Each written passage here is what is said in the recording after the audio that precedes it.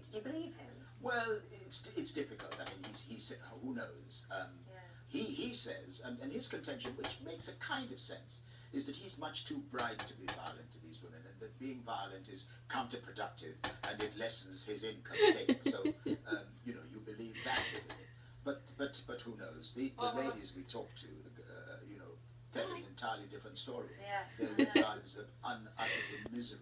One of the big characters that we all know lives in Vegas is Mike Tyson. The great Mike Tyson.